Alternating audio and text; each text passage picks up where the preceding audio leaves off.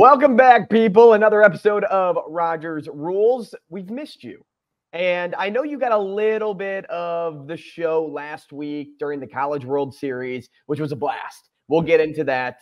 But I'm happy to be back in the chair with my man Kahm Broham on the other side. Cam, how we doing? What up, Andrew? Hey, so happy Bobby Bonilla. But happy belated Bobby Bonilla Day, I should say. Oh, when was it? It was yesterday, July 1st. All right, we missed it. So, do you know who Bobby Bonilla is? So the name sounds familiar, but I couldn't tell you exactly what his historical marking in the world is. I love breaking down Bobby Bonilla Day for people that don't know. Like it's one of my favorite things to do. So Bobby Bonilla played for the New York Mets in the 2000 to 2010 range. Okay, so he was up for a good amount of money. Okay, and his salary was restructured, and here's why. Okay, so we hear about all these contract restructurings and like payouts that happen over time after the player is like through their contract. Like Shohei Ohtani is a great example. He just signed like a massive deal with the Dodgers, but instead of taking his $20 million per year right now, he's only taking $2 million. And then once that contract's up for the next 20 years after, the Dodgers are going, or the next 10 years, whatever it is, the Dodgers are going to be paying him $18 million a year to not play on their team. Right. So that's kind of like what this deal was for Bobby Bonilla. Okay, so in 2000, the Mets agreed to buy out the remaining $5 million on his contract. But instead of paying Bonilla at the time, so this is a little bit different. It's not like this is a buyout versus a contract offer with Ohtani, but right. You get the picture. So instead of paying Bonilla $5.9 million at the time, the Mets agreed to make annual payments of $1.2 million for 25 years starting on July 1st, 2011. And included into that was a negotiated 8% interest. So just in 5 years' time, it should be paid off, right? Based on what he was set to make. But the weird thing about it is you're like, the math still doesn't make sense, right? Yeah. 1.2 million for 25 years. Why wouldn't you just pay him the 5.9? Well, Mets ownership at the time invested in the infamous Bernie Madoff. And they were expecting double-digit returns on the amount of money that they put in his hands. Well, people know the Bernie Madoff story. Nobody made any money except for Madoff. And he made a lot of, enemies and gathered a lot of prison time at the same time. So the Mets were out, right? But what do you do with Bobby Bonilla? You still got to pay him. You signed the dotted line. Mm-hmm. So Cam, from 2011 to 2035, when he'll be 72 years old, he's still getting $1 million plus. Bobby Bonilla is getting $1 million plus every year until he's 72. That's great. Happy for him. Good job, Bobby. And the best part about this whole story is Mets ownership. Like when Steve Cohen took over the team, and he's like one of the richest owners in sports history, he didn't, kick dirt. He didn't like come at this with a negative, persona. It was, no, let's celebrate this day. Let's have Mets fans literally celebrate this day. It's been great publicity for the New York Mets. You're out a ton of money, but do they really need the money? Bobby Bonilla, no joke, is living large. He has the best deal ever written in sports history. Heck yeah. No, I'd take that in a minute. So this arrangement's very rare. Let's just say a lot of teams haven't made the same mistake that the New York Mets made in the year 2000. But I will read a few, some other notable deferred money contracts. Okay, and this is courtesy of ESPN Stats and Info. So Bobby Bonilla, again, a second deferred contract plan with the Mets and Orioles, paying him $500,000 a year for 25 years. That began in 2004. So not only did he get 1.2 mil plus 8% interest just from the Mets, he also has something from the Mets again and the Orioles, which is another $500,000. Great. So he's living large. Yeah, filthy. Brett Saberhagen will receive $250K a year from the Mets. Goodness, New York, figure it out. For 25 years. Money away. Right? So he also got it for 25 years. That began in 2004 as well. This was the inspiration for Bonilla's deal. We'll let that just rest where it needs to. Max Scherzer will receive $105 million from the Nationals that will be paid out through 2028. Max Scherzer is still pitching in the league, so he's still making a ton of money. Let's look up Max Scherzer's contract for a moment. He's making $210 million over 7 years' time. That's with the Texas Rangers. Scherzer signed in 2015, 7-year, $210 million contract. But a good chunk deferred money was an annual $15 million payments. So that's what we're looking at right there. That was his contract, 7 years, 210 with the Nationals. He is now, is he pitching for the Rangers? I think he is. I think he makes like $12.5 million pitching for the Rangers. So again, Max Scherzer is just, he's, I guess we'll call him a freelancer because he's pulling in money left and right from other teams as well. Manny Ramirez collects $24.2 million from the Red Sox through 2026. Ken Griffey Jr. receives $3.5 million from the Reds every year through 2024. So that will end this year. But that was deferred from his 9-year, $116 million deal signed in the year 2000. Wow.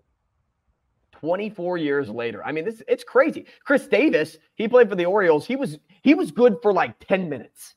This dude was not a good baseball player. But one season, he hit like 60 home runs, and the Orioles went nuts over him. Chris Davis had an arrangement that made him like the new Bobby Bonilla because he collects $59 million in deferred payments during a 15-year stretch that started last year and continues through 2037. He'll receive $9.16 million in 2024 and 2025. $3.5 million from 2026 to 2032, and $1.4 million from 2033 to 2037. Wow. So when I have kids and they're going through high school, he'll still be making millions of dollars. Yeah. So what you're saying is there's a lot of wasted money just floating around in the Major League Baseball system. And you know why? It's because there are no salary caps. Not in baseball. All you have to fight is the luxury tax. And so if you're only fighting that, what's the luxury tax? Yeah. Dude, it's the most confusing thing on the face of the earth. Well, we don't have to go into it because it's going to make my brain hurt, and I don't need that. It's also known as the competitive balance tax, okay? So it limits how much a team can spend on its roster. Okay. The tax is imposed every dollar spent above that threshold. So it's like having a salary cap, but you're not actually kept to it. You just have to pay, out the back end a ton of money in tax if you go over it, which is why Shohei Ohtani didn't take his $20 million today. It allowed the Dodgers to build a really competitive lineup in order to then have a World Series contending team. Yeah. But it's very confusing. I have a hard time following along. I didn't study math for a reason, so I don't want to go into statistics or luxury tax values or whatever it is. Right. All I know is this is the information, and I'm sharing it. I'm sharing the info. We can bring on a luxury tax expert to explain more things for us at a different point in time, but it's crazy. I'm looking at another link that says, how does Bobby Bonilla's deal compare to Ohtani's contract? And it says the biggest difference in the two deferral-heavy deals is that Bonilla's came as a result of a buyout for an underperforming veteran, right? When you buy out somebody's contract, that means you suck, and we want you off the team. We thought you were going to be good through this amount of time, but you're not. And Ohtani, on the other hand, was proposed by a superstar at the height of his free agency. So just think about that for a moment. Like you're paying a guy because you're like, yeah, this dude's a beast. We're paying to get the best out of him. Even though Ohtani didn't pitch this year, he's still one of the best baseball has ever seen. Meanwhile, Bobby Bonilla, he's kicking his feet up on the ottoman, eating popcorn, watching Shohei Ohtani, and just wiping his tears, not playing in Major League Baseball anymore with his $1.2 million check. Sounds pretty good to me. It's like in Dumb and Dumber when they're just sitting there watching that commercial, they're blowing their nose with it. Yeah. That's what Bobby Bonilla is doing. It's exactly the same thing. Love it. So here, I'll read you this because I was right about the 10-year length of his deal. So it's 10 years. Gosh, if you're getting 20 million over 10 years, that's what, 200 mil? 20? You get 20 million every year? Yeah. That would be 200 mil over 10 years, right? Yep. Why do I feel like it should be more than that? All right, Andrew, let's do some quick math. Shohei Ohtani contract. I feel like it's in the 4s. Okay, so he's making 700 million over 10 years. Okay. So if he's making 700 million over 10 years, carry the 2. Oh, quick math there. So from 2034 to 2043, he'll receive 68 million per year. That's what it is. He's making 2 million, but he actually gets 68 million. I said he gets 18 million. Yeah. I was just off by 50. Oh, no big deal. Just 50 million. Dropping the bucket to those guys. Give or take. So that's what Shohei Ohtani gets. It's crazy how Bobby Bonilla's payment compares to 2024 MLB salaries. Okay. This is insane. So, okay, because baseball's salary structure has young players that start their careers by earning just over half of Bonilla's annual, which is 1.19 million. The following players will be making less than Bonilla this season. Gunnar Henderson, who is one of the best young prospects in the game in the Orioles system. Garrett Crochet, who is a very good pitcher, but he's not really a full season guy yet. We don't really know how deep he can go because he's been hindered by injuries. But a good pitcher for the White Sox. We'll probably see his name pop up at the trade deadline. Elly De La Cruz, who's one of the hottest bats in the game. You want this guy batting cleanup for you. He plays for the Reds. You have Duran, who closes games for the Twins, I believe. You have Anthony Volpe, shortstop, young kid for the Yankees. This is just a few. These guys, Cam, aren't making more than $810,000. Some of the best young names in baseball don't even come close to Bobby Bonilla. And they have to prove themselves before they can get that, right? The restructuring of it. Like basically, hey, you're getting, first year money. That's expected. Yeah, and so they'll get paid. Right? Yeah. Gunnar Henderson will get paid. There's no issue there. All of these, Elly De La Cruz will get paid. These guys will see their money eventually. But isn't it crazy that a guy could be sitting on his couch right now making more money than one of the best young players in baseball? That is so wild. It's just a funny thing to think about. So happy belated Bobby Bonilla Day. Thank you. No, I'm looking forward to next year. Next July 1st. $1 million. Yeah. When I break it down one more time and tell you how the kid at the College World Series, let's just say Drew Beam, pitcher for the Tennessee Volunteers, is making less money than Bobby Bonilla again. Yeah. And speaking of the College World Series, what an event that was, huh? We had good times out there. So where were you most of the time? Because you were at the bar with us at one point, shooting the pod, and you kind of just were a floater. Yeah, pretty much I did whatever Sasha asked me to do. Fair. That's what I do. Most of the time. I'm a floater too. I'm, between Hurrdat Media and Hurrdat Sports, I kind of pick up wherever I can be helpful. But yeah, most of the time I spent at either the Wilson store, there, the bats and gloves store. Mm-hmm. We did some great sunflower seed table. Yeah, in there. Chinook, shout out Chinook. Yeah. We'll get them as a sponsor on this pod eventually. We should definitely do that. But yeah, I teamed up with D1 Baseball. We did a couple podcasts with them from there. But most of the time we were just hanging out at Zipline, and I did a couple shows with you, a couple shows with Anna and Avery doing the Keep It Real stuff. So yeah, I was kind of making sure we were getting some content out there. That was my main gig. And that's what we did as well. Yeah, I never once set foot inside the ballpark.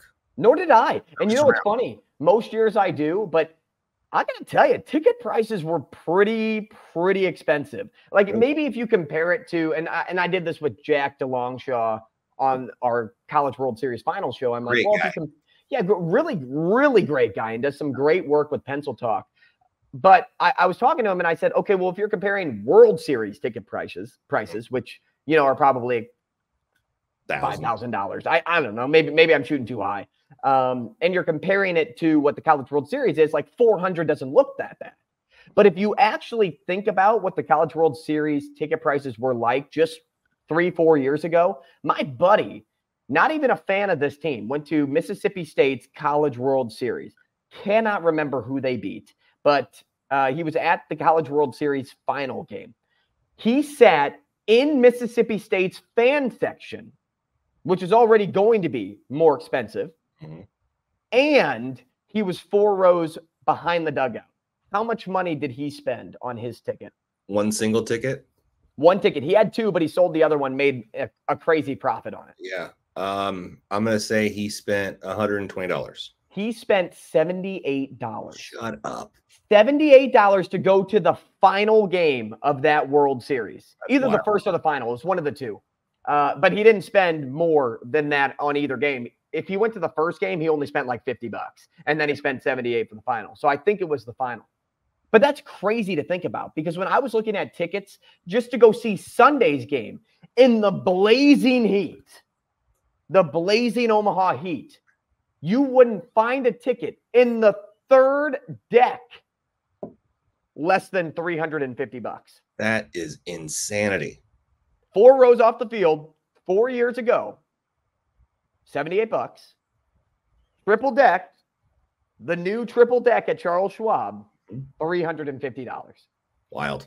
So I couldn't make my way in because I didn't have a media badge. And that's okay, because I actually really enjoy the outside stuff, and I don't need to be inside. So I'd rather give it to another member of our Hurrdat sports team than try to just take a pass to, I don't know, take up space is probably the best way to put it. I could have done some interviews on the field, but Anna and Avery knocked those out of the park. So I chose to stay outside, and I love just being with the drunks. Not that those are my people, but I just really enjoy the things that are said by drunk people. I've been a huge people watcher for as long as I can think back. And the College World Series is a prime time for people watching and people interacting. All you have to do is sit down right outside the stadium on one of the, the ledges where there's trees planted and other bushes. Just sit down on a ledge and just watch people at Rocco's. It's better than watching your favorite team on TV. Yeah. These people are hilarious. I ran into the Napoleon Dynamite impersonator. Dude, that was a funny clip. What a goofball that guy is.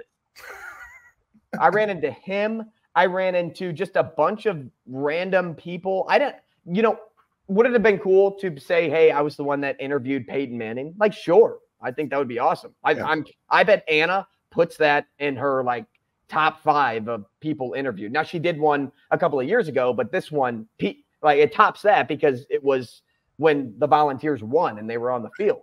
Yeah. I bet that's top 5 interview for Anna. But I don't know. I think it's the MC in me that I love to be around the fans and play games with fans, shoot some goofy, loose content, things that, when you're just scrolling Instagram late at night, you end up watching something because your brain's already in elevator music mode. So you're just waiting for the content to deliver what you're looking for. I love that. And I really enjoyed being outside. I have some great videos coming out about teaser, Nebraska football schedule. Some great videos in terms of bowl game predictions. A father-son interview should be coming out here shortly. There's a lot of great stuff I gathered out there that I would not have been able to do if I was in the stadium. So Hurrdat Sports, another big shout out to, our company. We do it right. There's people out there that are trying to mimic what we do. And it's because we do it in such a way that is different and we know how to balance the in and the out. When you can find that perfect marriage, that's what leads you to becoming a huge brand down there. Oh, they do the dance. Camp. Yeah, do the dance. In 3 years' time, this company was started in 2021. This entity of Bill's Hurrdat was started 3 years ago, 2022. So we're just going full seasons here. Mm-hmm. 3 years of College World Series coverage. Should we have a table? Should we have a booth in Baseball Village? Well, yeah. 3 years. You think in 3 years? Oh, should we? No, but did we? Yes, because we're that's all I need to say. Most people should not have a booth. A social media company should not have a booth at Baseball Village at all, right? But because we know how to shoot content the right way, we know how to deliver things the right way, we get blessed by having a spot down there, by teaming up with Omaha Baseball Village, with other vendors, and showcasing the amazing things that happen out there at Charles Schwab. Yeah. And, you know, like you said before, that first year, it was just you and Sasha and Anna. And Grace. Team. And Grace. Yeah, you guys were the team. And now we've got, I think, 20 people on that team. It's nuts. Least. Yeah. It is nuts.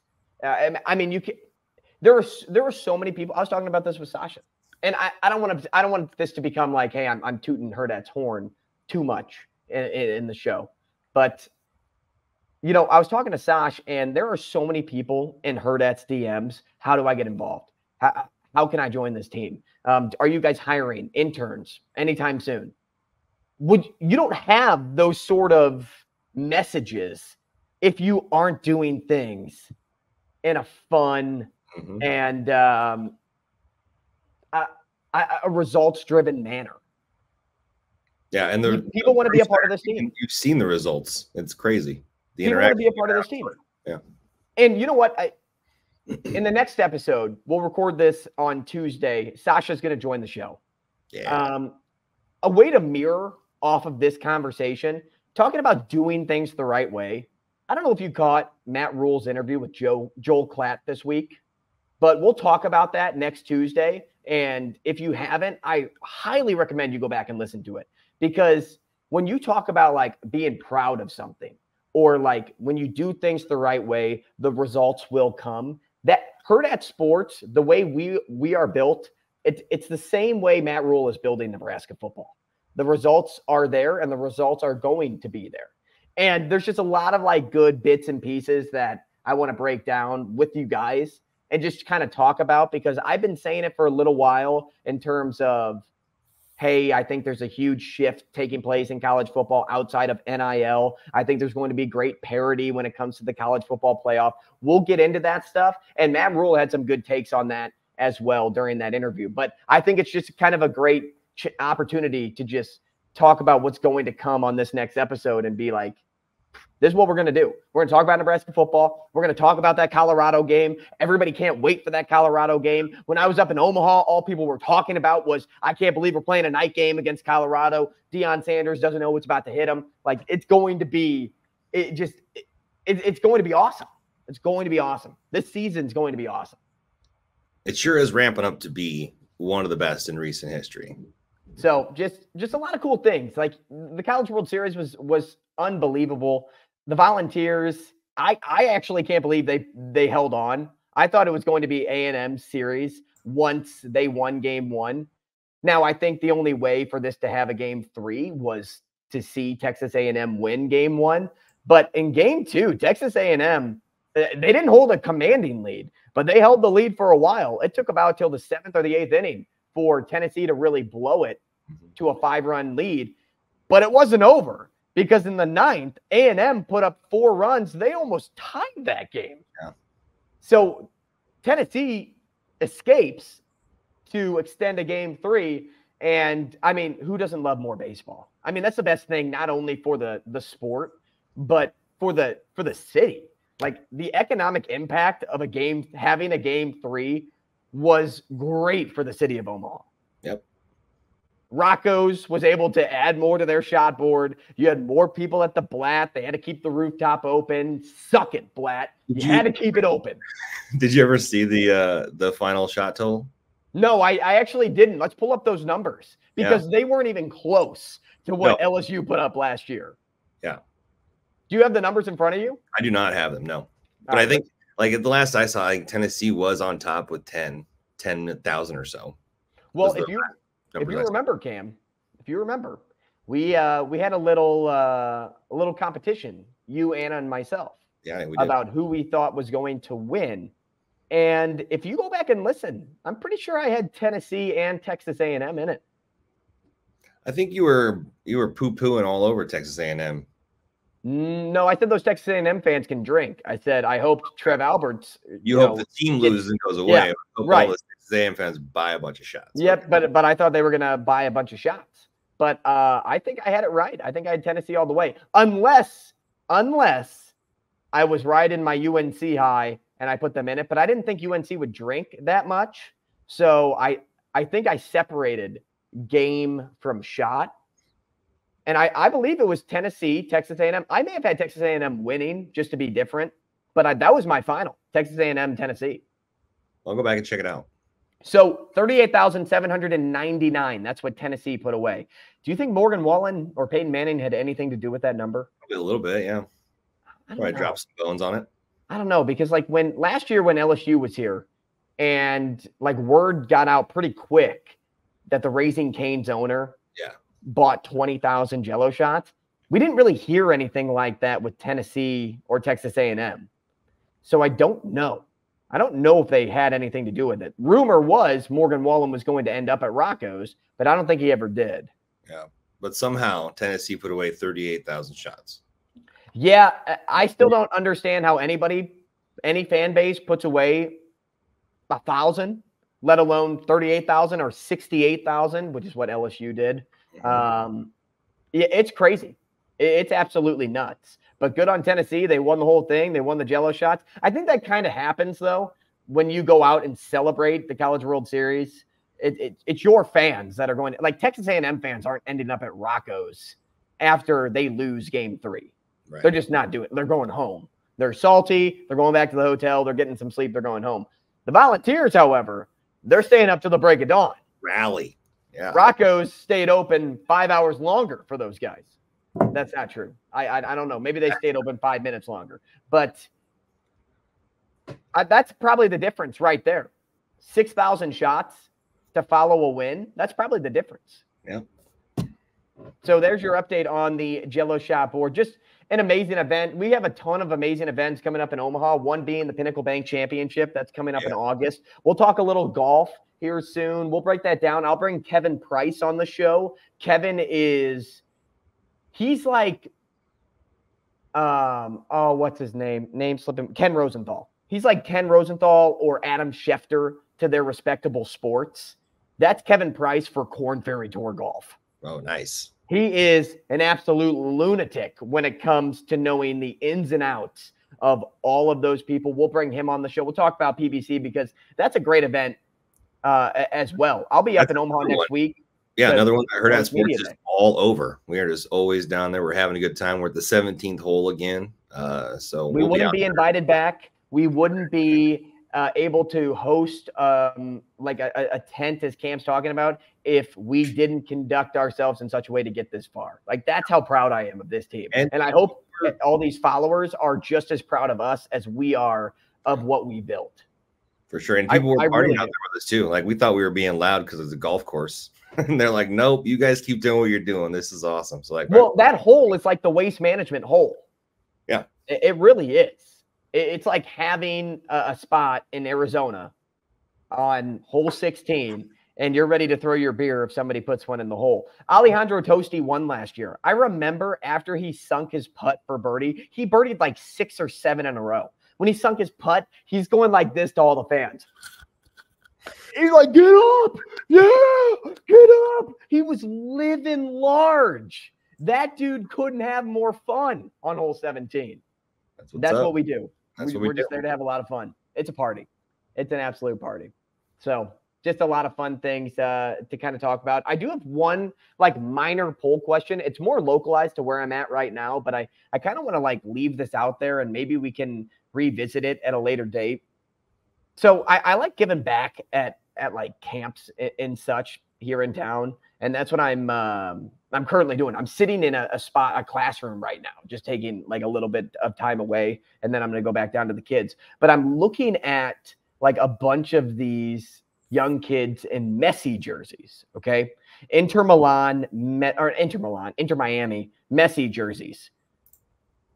And the question was posed to me today. And this is what it was. I'll say it and then I'll break it down a little bit more. The question: do more kids in St. Louis own or maybe parents bought a Messi jersey for their kid than owning a St. Louis City jersey, your home team's jersey? Do you think more kids own or a parent has bought a Messi jersey for their kid in a town that has another MLS team that is so diehard that they sell out every match for St. Louis City? I think it's an interesting question because tons of kids love Messi. He's the biggest name in soccer. Tons wear his jersey. And I also see a lot in St. Louis City jerseys. But do you think Messi holds, like, do you think the needle leans more toward Messi, or do you think it leads more to the hometown team? Cam, like, just your honest thoughts. Yeah, I think Messi for sure. Just because I see so many people wearing Messi jerseys. Isn't that crazy, though? In a town that sells out every match, has a very good soccer team. Last year, they were much better than they were this year, but a good soccer team. People love St. Louis City here. Yeah. I see so many kids in jerseys, but yet when I'm out and about, I see more in Messi jerseys than I do in City jerseys. It's got to be. Isn't that crazy? So isn't that weird? I feel like I'll post that to my Twitter today at some point. I got to get that question out there. We also talked a lot about trade deadlines. We started with MLB. We'll end with MLB here. We talked about trade deadlines. That's coming up July 31st in Major League Baseball. What team needs are for everybody. We spoke a lot about the Cardinals today in my circle, and there were a lot of good back and forths of what do they actually need? Do they need another bullpen arm? Do they need a starter? Do they need a bat? And I'm going to tie this right back into the College World Series, and we can break this down at a later date once the deadline approaches. But I think teams need to get out of their own way in their own head of, oh, we've been grooming this guy for years in our farm system, and we're just waiting for him to be the next big thing. Stop getting attached to your players. These players, it's a business. They know that they could leave or get sent away at any point. Stop getting attached to your guys of, oh, Tink Hence, #1 prospect in the Cardinal system. Like, oh, Gordon Graceffo, also one of the top prospects in the Cardinal system. Like, who knows if they're ever going to be good in the league? So don't get attached to these guys. Send them away in trades and build your team that way. If you have to send a big body like a Goldschmidt to the Yankees, who are in need of a first baseman right now, to in return get a really strong, solid starting pitcher or another bullpen arm or a better bat, whatever it is, you do that and you don't get attached to these young guys because they could either pan out or they wouldn't or they won't. Like, think about like those that are coming over from the College World Series. The only sure thing last year was Paul Skeens. The only sure thing. Now, Wyatt Langford was another one that, played for that Florida team. And, there are a lot of potential sure things. Dylan Cruz is a potential sure thing. But like this year, like you have Jack Caglione, who is the Florida pitcher, hitter. He's probably more of a sure thing over anything else, but could end up being a bust too. So many of these people can just end up as busts. So don't hold on to them forever. Feel free to deal them. Stop getting attached to these guys. You can pay somebody else the bare minimum in order to not go above your luxury tax, or, find a way to restructure contracts the way that you want to. But I think GMs, managers, front office people just need to get out of their own way and just feel free to deal, because those #1 to #5 prospects in your system aren't guarantees. So why wouldn't you send them away for somebody that is a guarantee right now? Isn't that the whole point of a trade deadline, is to go out and get a guarantee for your team so that you're set up for the playoffs? It's not about what you're building for. So I was on a little bit of a rant today. I was going to say, get off your soapbox already. I can't. I'm repping my Ken Griffey Jr. Mariners jersey out of nowhere today. I'm feeling good. I'm in love with baseball, the Omaha hat, the MLB jersey. That's what we focused on today, and that is why Rogers rules. That's why you show up for Rogers rules. Sasha will join the show next Tuesday. We're taking the day off for the 4th of July. We hope you have a safe and enjoyable holiday. Don't get shot by any fireworks. It seems seems like somebody always comes back with a story of, oh, boy, did I have a close call. Let's not have any close calls this year.